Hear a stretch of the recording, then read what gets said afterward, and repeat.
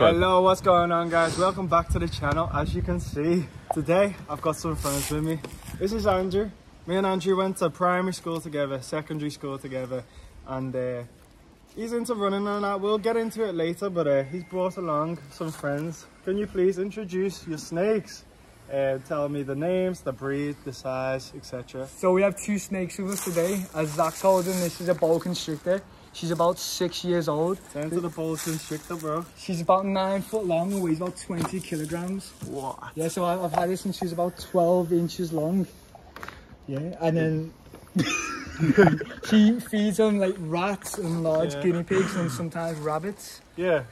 These are both females, and then this is the Burmese Python. Hey, she's a bit longer. Get a little close up of this one. 13 foot long. She weighs about 35 kilograms. She's 13 foot long. She's an albino.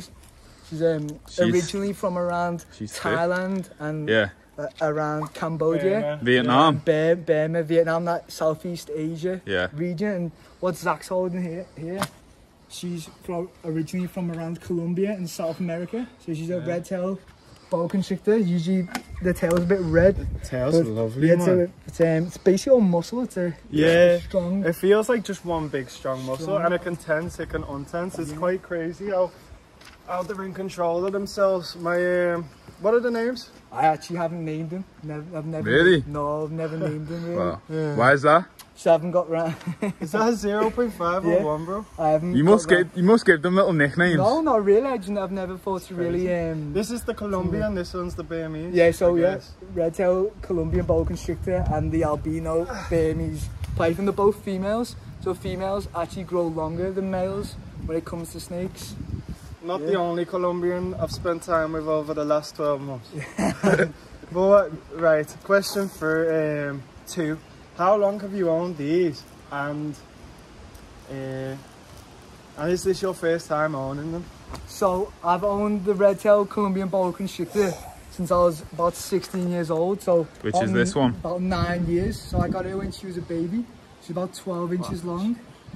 So this one, I've had it for a bit less time, so I probably had her since I was about 20, so I've had her around 5 years. I got her when she was about 12 inches long as well, and obviously they grow a lot quite fast. Yeah.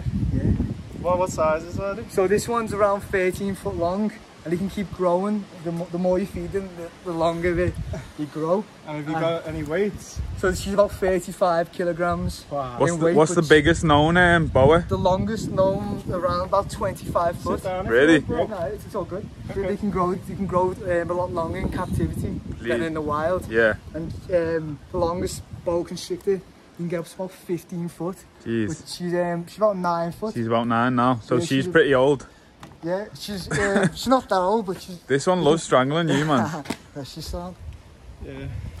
So, most people, when they're buying pets, they go for cats, they go for dogs. What made you want to go for snakes? Well, especially ones of these magnitude. I've always been interested in reptiles since I was a young boy, since watching Steve Irwin. So Steve Irwin was a big inspiration to me as a child. And R.I.P. I've always, rest in peace Steve Irwin.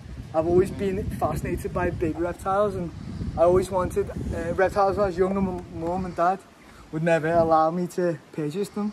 So I just brought them back to mine and dealt with it then. That's incredible. I've had other snakes before these, so I've owned corn snakes, royal pythons, we've had milk snakes.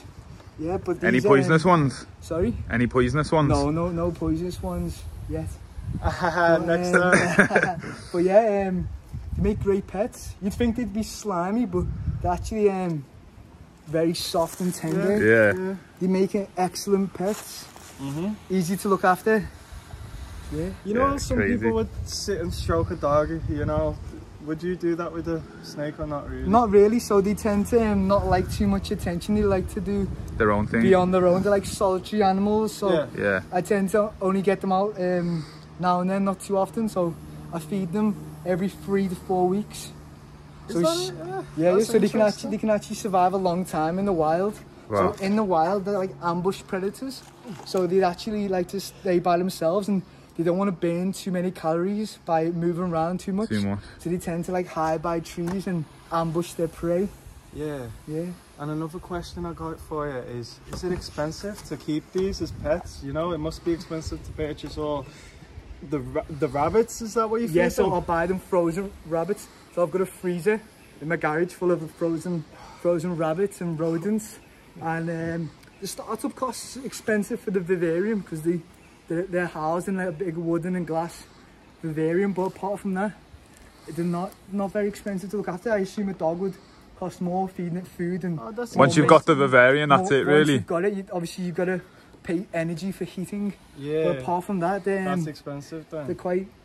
They make good pets and they're quite easy to maintain. Yeah, I'm sure. Yeah. It's like you said, you can leave them alone for a while. Yeah, you can go on holiday as long as they got water. So, in the wild, what are these snakes' natural diets?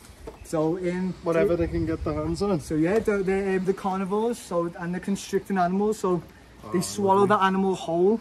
So when they ambush their prey, they actually bite it and they coil around it, and they kill their prey by suffocation.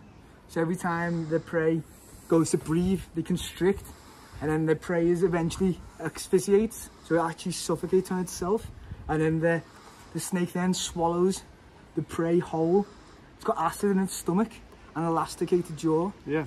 So it just keeps on swallowing, and then the acid in its stomach dissolves the prey, and then they can once they swallow the prey, they usually don't move too much because they've got to let the prey digest in the stomach. Take how long? So they can do that very quick, and it disrupts the digestion. So once we feed the snake, we don't like to touch it or mess around with it. We have to leave it by itself so it can digest it. And then how long does it take to digest? Like a big depending rabbit? on the size of the prey.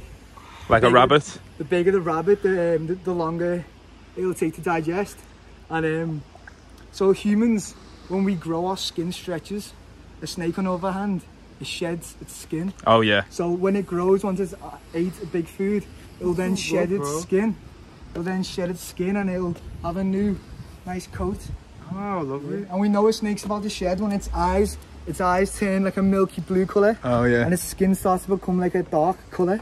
Is this one's eyes turning a milky blue? No, we don't like to, when it's in shed mode. We don't like to touch them. We like to leave them. Oh yeah, leave them alone, so you don't want to harass them too much. Nice. Yeah. I'm liking this experience. I wanted to ask, do you think there are any misconceptions on snakes?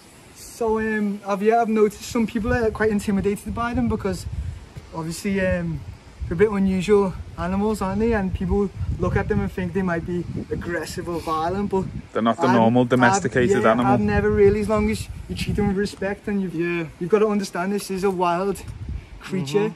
You've got to treat it with respect and look after it, and they're intelligent animals, so you know what I mean, they can get neglected by some owners, so you got to look after them, treat them with respect, and understand that they are the wild animal. Wow. You don't want to interrupt it too much. Absolutely gorgeous, but you've got to treat it. You got to look after it. And show it respect. Yeah. Feed it properly. Make sure they're in the right environment, the right temperatures. Make sure the humidity of the tank is at the right percentage of humidity. Yeah. Make sure the temperature is right. Make sure the temperature at night time is on a thermostat, so it cools down at night time and it's hotter in the day, like its natural habitats. And look after them. Yeah. Make good pets. Sick. Oh yeah, right. Have you ever thought, or do you have a YouTube or a TikTok where you feed them? Have you considered it?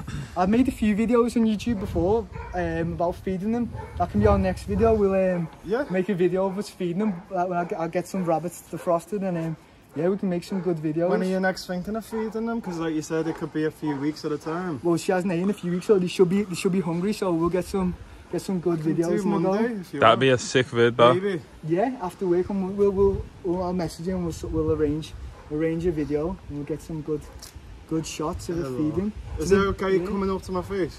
Yeah, of course. Yeah, so they've actually got elasticated jaw. Hello, mate. So their heads, even though their heads are quite small, they can actually open their mouth significantly larger than the actual head. So they can actually fit like about 4 or 5 kilogram rabbits in the mouth. Like a hippo, innit? Yeah, so they can open their mouth like really wide. I'd be interested in seeing that, and that's all the questions I got. I don't know if Jack or that was sick. I want to hold both of them, get a picture of both of them. Yeah. That was sick. Jack or my father would like to ask any questions or hold the snakes as well. Any questions for Andrew? Yeah, I think your dad needs to hold them. I think, honestly, Ian, yeah, you need to hold one, mate. I don't want to scare them. Do you want to give it a stroke? Go and give it a stroke. Zach, strong. Oh, you know this, lad. Wow. Yeah. Wow. Yeah, get some photos, man. So you can hold them both. Oh, mate. Yeah, try and... It is fascinating because Yeah. Got that one, mate. Yep. it's just an animal. Yeah, they don't even look real, do they? They look fake. No. Especially that yellow one. Hold that one's head out there. Yeah. Lift it like that, yeah. Do you want me to get some pics, bro, and pause this vid? I'll probably do the outro now. Oh, yeah, go on then. Right, guys. Thanks for watching. Where's this guy's head? Right, guys. That has been an interesting experience. Thank you so much, Andrew, for bringing your snakes More around. than welcome. And this is something I've never really got to experience. I've saw snakes about. I've maybe held one before. This is completely different. You know, in Mexico, people charge for this, and it's not quite the same experience. This is incredible. Yeah. She looking a bit dodgy there, you know. Yeah, okay. I got you. But thanks for watching, guys. Hit subscribe, and I'll see you in the next video. Okay.